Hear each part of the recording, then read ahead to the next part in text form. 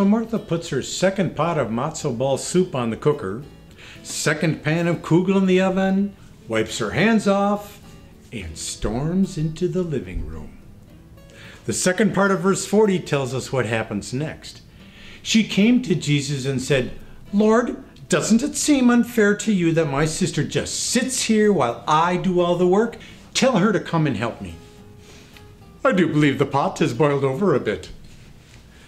Martha is boiling mad because her sister obviously chose the wrong way to welcome Jesus.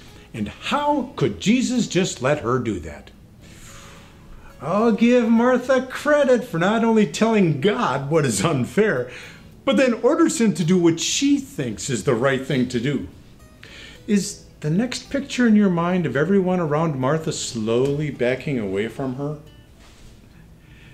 And yet, how often do we sometimes question what others are doing based on what we think is fair or unfair?